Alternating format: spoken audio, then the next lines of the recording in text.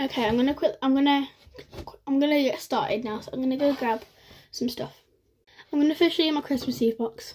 So this year I had this Christmas Eve box, so I'll open it and show you what's inside. Okay, so it might be a few parts for like each thing. So first I have this I'm on the naughty list cowl.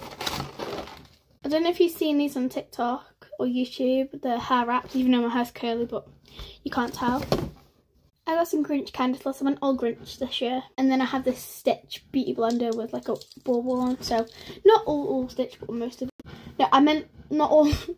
I meant to say it's all, most of it's Grinch, not Stitch. Don't know why I said that. Okay, next I have this pen. It's Grinch, by the way, if you didn't know.